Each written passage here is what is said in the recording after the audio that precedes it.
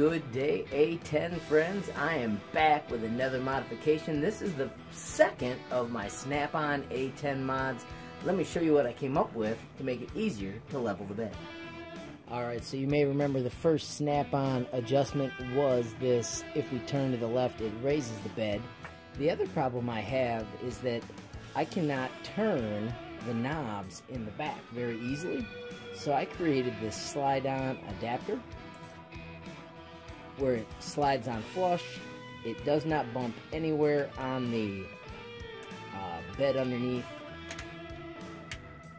And I think it's snug enough that it's just going to stay on. You can see there it snaps in place and it gives much larger knobs, so even in the back you can reach under, find the knobs, and adjust your A10 as needed. Now that one that snaps on is my favorite version, but if you want one that doesn't have the locking spot, I've got a 5mm thick one that I'm going to be adding as well. And then you could scale that on the Z to whatever size you wanted if you didn't want to have the locking cap piece. But you can see it slides all the way through. There's nothing it bumps into.